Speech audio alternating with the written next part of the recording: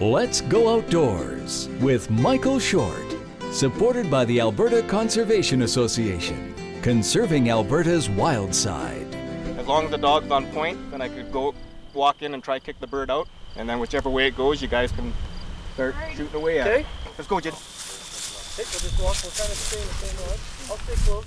The fourth weekend in September has been designated Provincial Hunting Day. It's an opportunity for seasoned hunters and first-time hunters to celebrate the traditions surrounding this pastime.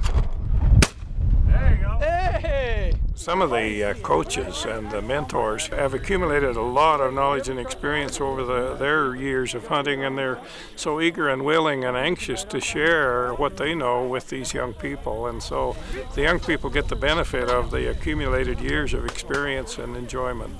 Come, he's getting tired of waiting for us.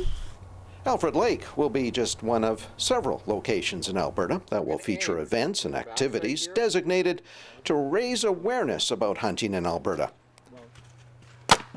I'm really excited about it. It's going to be my first time hunting with a bow this year, so quite excited.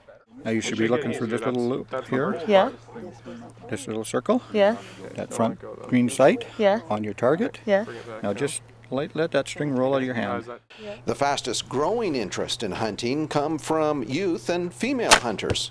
Whoa. Almost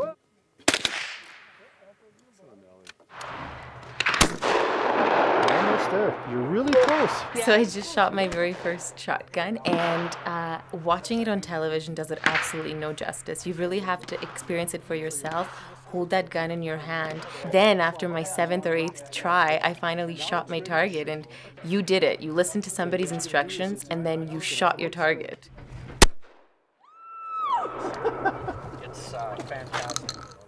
Alberta is a wonderful province with an abundance of natural wealth, thanks in no small part by the role played by hunters and anglers who are committed to conservation.